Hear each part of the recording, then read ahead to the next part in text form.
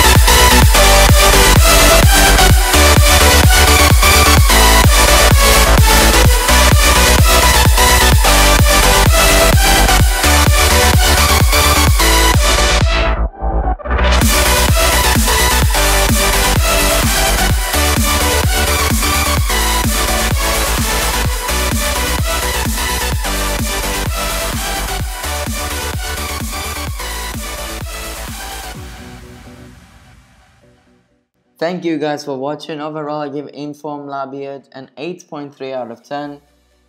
He was solid. Most of you should probably have around 10,000 coins laying around your account by now, so definitely go buy this guy, try him out.